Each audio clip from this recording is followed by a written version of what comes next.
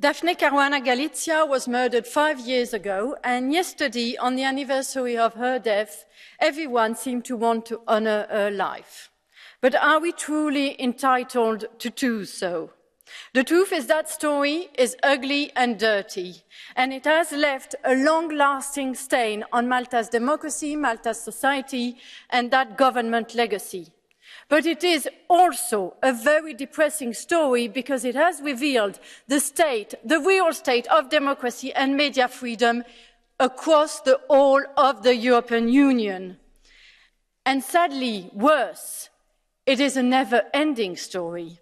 Because since Daphne Caruana Galizia's tragic killing, other journalists were murdered in other member states, and numerous others have received threats.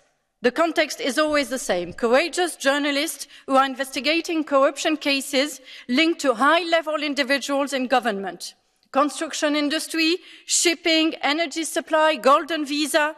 The common thing behind these attacks is always the link between criminal organization, politicians and bribery. And what good has been done to help journalists? Well, let's see.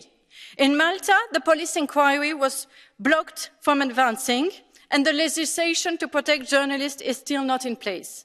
And for the rest of Europe, I have never met journalists who are so afraid in Greece. In France, you can be detained by the police just for covering a demonstration, and in Poland and Hungary, you can be spied on like in the time of the Stasi. Media freedom is not good in the European Union.